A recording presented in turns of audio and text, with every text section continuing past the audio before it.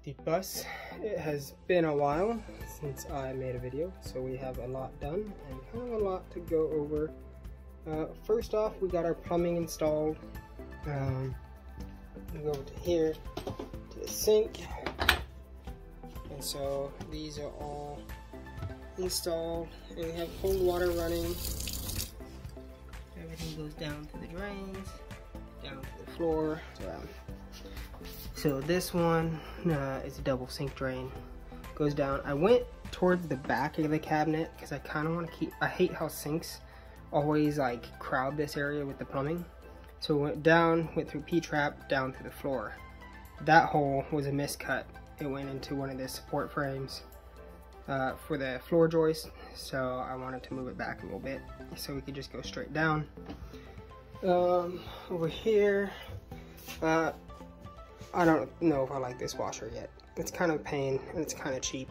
I don't like it, and you have to fill it through the top. But that's all plumbed in and works. You wash your clothes over here, then throw them in this side and they dry them. And I just kind of tested it out, and it does get them pretty dry. So that's cool. Moving on back, we got our bathroom kind of set up. There's a water here that's not installed. And this is all waterproof coating that we're working on getting all sealed up. So our bathroom will be leak proof. We have a vent fan that's going to suck moisture out. This is the bathroom sink. Again, the cold water is functioning. It all drains down. This one I chose to go out to the back to where all of our plumbing stuff is and then go down. And same thing with these guys, they just went to the back. I don't have the shower drain in yet because I don't have a shower drain yet. That's supposed to come tomorrow. We'll go underneath the bus and then to the back of the bus. There's our kitchen drain, comes down, goes through all the way back to the back of the bus. This is in front of the rear wheels. Now when we go behind the rear wheels, that is the washing machine drain.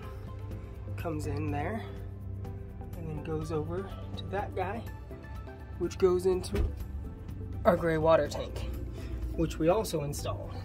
For the most part, I hope that we will be able to drain it wherever we're at. But because it's just, we also put a little hose bib on it so we can water the flowers, things like that.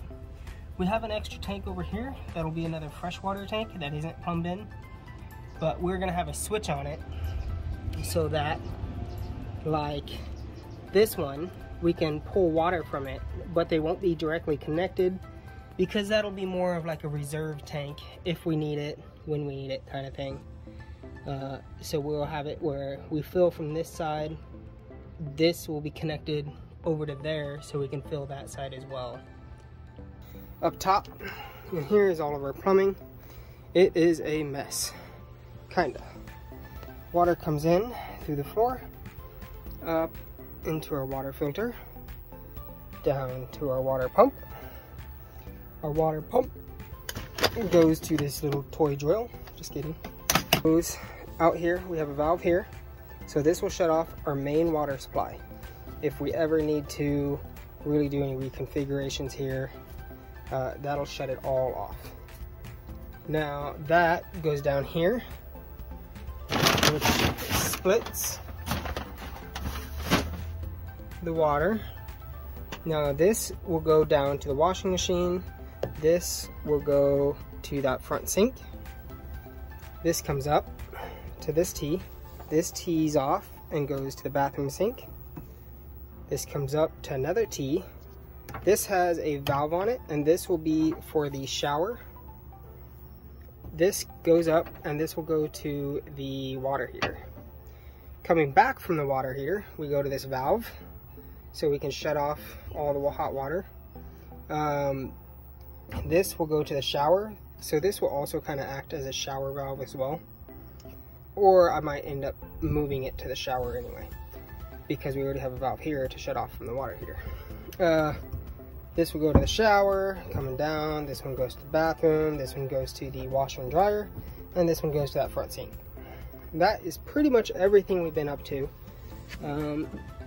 Underneath, we have this line that comes down and into the tank. Those aren't welded yet because we're going to cut this in half and add that shower drain that'll come from that side. But other than that, the sink drain comes through the wall, comes out here, same with the water lines that we saw earlier. We're probably going to put some sort of rubber gasket or some sort of a, you know, close those holes up a bit. Our vent from the bathroom comes out there.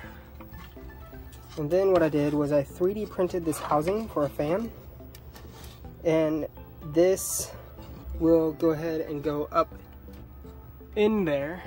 And then that will have another one of those kind of vents that goes to the back of the lights, which will then go out one of those two. I haven't decided which one. It really depends on which one lines up better.